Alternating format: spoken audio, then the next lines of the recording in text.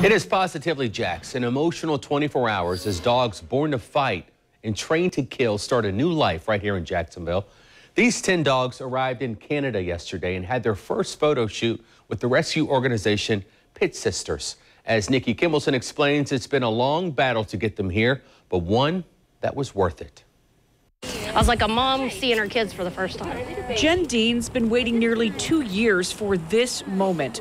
Her rescue organization, Pit Sisters, working closely with the Ontario SPCA to save the lives of dogs that were seized during a dogfighting investigation. Normally, dogfighting dogs up there are euthanized. They're not given a second chance.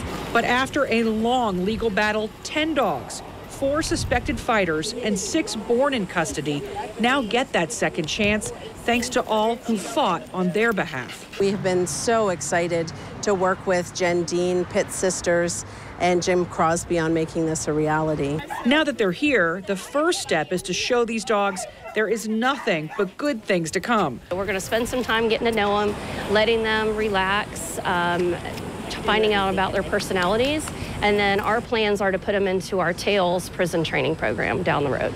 And that TAILS program, where local inmates train the dogs and get them ready for adoption, has proven to be a positive not just for the canines, but for the inmates too. They see themselves in the dogs. They're both getting a second chance. It's something these dogs would have never had they not been seized. All of the dogs from this investigation were bred to fight and trained to kill, with the exception of the puppies. But everyone who had a role in getting these dogs to Jacksonville saw their loving reaction when they arrived, and they're confident they will one day be a wonderful addition to an adoptive family. It shows that often the spirit of a dog is more resilient than their breeding, and we certainly hope that their characteristics are going to shine through. I'm so happy that they're here and they're getting that chance.